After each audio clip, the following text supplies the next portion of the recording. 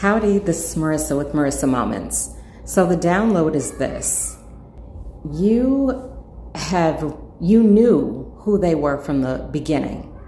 There was always a part of you who recognized what they were doing, how they were treating you. You knew, somebody doesn't want me to speak, but I'm going to speak anyway. You knew exactly what they were doing to you. And yet you let them get away with it.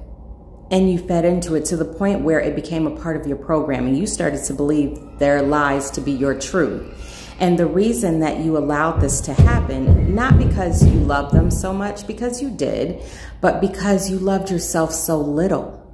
You didn't recognize who you were. And furthermore, you didn't believe anything else to be true. You didn't believe yourself to be worthy of anything more.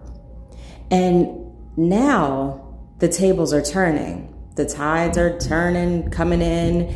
The winds are shifting, all of these things. And you are transmuting that energy and you are recognizing the truth. You are waking up.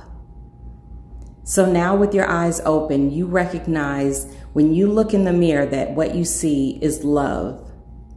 And what you deserve is love. So now when they come back around, they don't have the same impact. If they have any impact at all, because it's up to you whether or not you even allow them to enter your space. Because that's the power that you have. Think about it.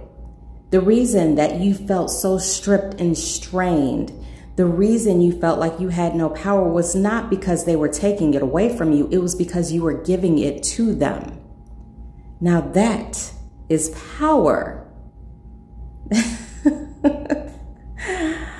That is power.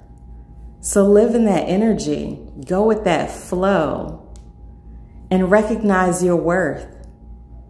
We are regal. We are divinity. We are heavenly bodies. But we're here to wake up, not to wake everyone else up, just to wake ourselves.